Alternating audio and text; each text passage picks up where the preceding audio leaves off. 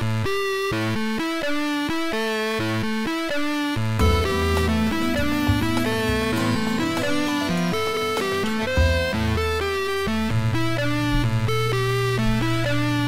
we're going to take a look tonight at just some basics of multimeter usage if you are a vapor. Most of them will have a voltage setting. We'll need that to check batteries.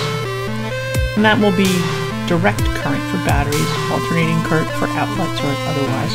Mine switches by pushing a button from direct to alternating. Alternating is a wave, direct current is a straight line over a dotted line.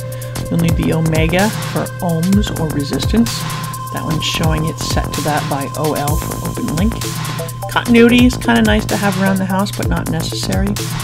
And the amperes and stuff we only get into if we're playing with being within the line of flow of power, which is a little harder to do. So most of these will be mostly those two. Now what I was just showing you is an auto ranging multimeter, which figures out which level of voltage or item that you're trying to measure. The ranging ones require you to set the basic range of the item you're looking at. So if you know that you're looking at something that's 200 volts, you have to set it to that range. If you know that it's less, you have to get it in the middle. So for most of our things, they'll be set to the bottom, and the meters can look differently, but usually you'll want the lowest setting because we're only going to like 4 ohms for an atomizer. We're only going to 4 or 5 volts for a battery. Do not buy the analog versions. Get a digital. They're not that expensive, especially the ranging ones. So let's start out with connecting your leads, and they all come with these black and red wires with metal pointed tips so that you can touch things to measure the electrical properties. All meters have connectors on them. COM is for common, and it is the ground. There will always be your black connection cable into the negative ground or common connection. So let's go ahead and put our black one in there. The one to the left is used for testing amperes. Almost all your tests are going to be done for the one that's marked voltage in ohms or resistance. Let's get started. Let's put it to voltage. And it is set to direct current. And yours may look like the inset picture. Set to V for voltage. Not the wave. That would be if you're checking an outlet. So we have done direct current for batteries. Now all batteries have a negative and positive end, which is in the direction in which the power flows. We're measuring the pressure of that power throwing it through the line. Now, negative, a positive will usually be the nipple end. If there is no nipple, the battery will usually be marked negative or positive. So ground to negative. So you're going to put your black tip to the negative end and your red tip to the positive end or the nipple. 4.2, fresh battery. Now you can turn them around and do it the other way. It'll give you the same reading, 4.2. It's just negative because you've confused it by sending the power flowing in the wrong direction from positive to negative. It's just a little finicky about that. Here's an RCR 123A. Same thing. Black to the negative, red to the positive, 4.2. Also a freshly charged battery. Let's go ahead and pull one here out of a mod that's been running a little bit. And this one is reading 4 volts. So it's run down from its 4.2. This is a good way to tell if you have used or not used that battery, or it's fresh or it's faulty. The next thing that's really important for a vapor is measuring atomizer resistance, or the ohms. Now this is a big old light bulb. The principle is the same. Threads are the ground, the center post is the positive.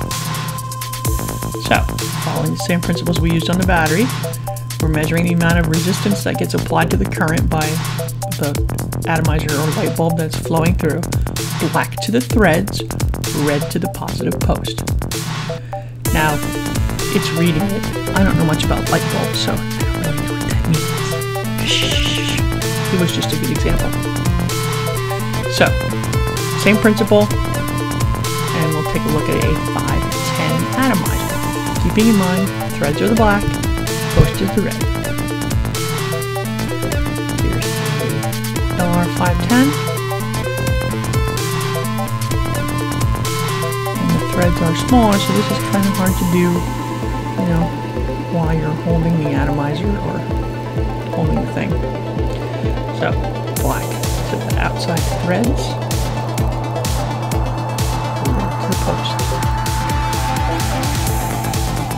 So let's try to figure out what range, so it's taking a little longer. 1.4. It's a Cisco LR 1.5. Internal resistance of my unit is 2. Sure. You can also just, for large, check the resistance of your hand, meaning that there is current that can flow through the body from one end to the other. Doesn't mean anything, but it's kind of cool. Let's get another atomizer. So, high voltage. Black to the threads.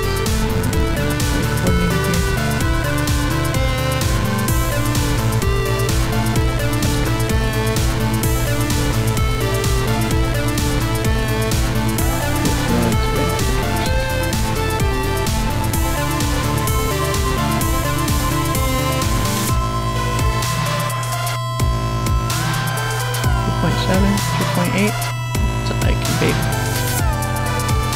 high voltage adding. So that's about right. The other thing that this is really useful with is I have several tanks, and sometimes I can't remember what of the different kinds of CE2s I shoved in there. Same thing. Down, black to the threads, red to the posts. Oops.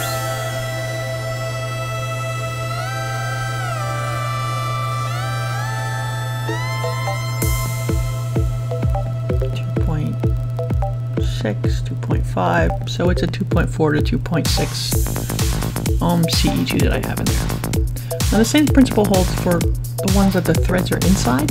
These are just much harder to read because you have to get the red into that center post, and it can't be touching the sides or the black lead on the threads.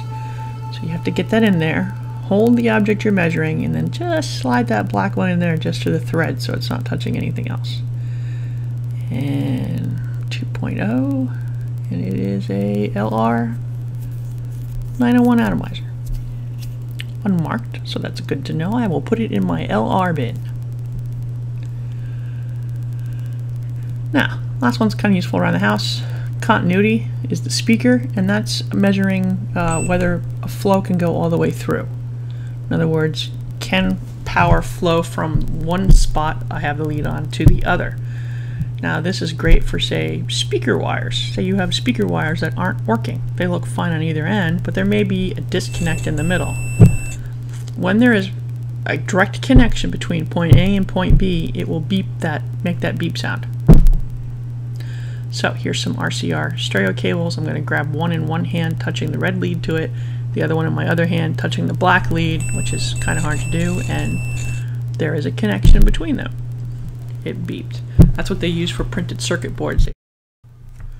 Now the next advanced step requires some extra equipment. In order to test voltage inline and under load, I'm using this little adapter that was designed by Mario, who made the Eclipse EQ, Lord's Shadow, and it's available at jollyrificmods.com. It's a 5/10 sealed connector, two 18 gauge wires with clips at the end. And what you do is you put the clips on your positive multimeter connection, and then you take the 510 and connect it to the mod that you want to test.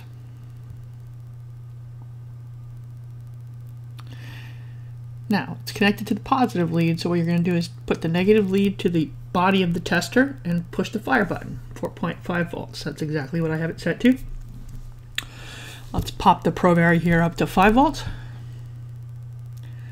There we go. Push the fire button, hold the negative lead, and 5. Exactly. Perfect. Now, to test the output of the battery or the mod under the load, you attach an atomizer to the top and do the same thing. 4.97, 4.96, slightly less than 5, but still pretty close. And that's how you test your mods.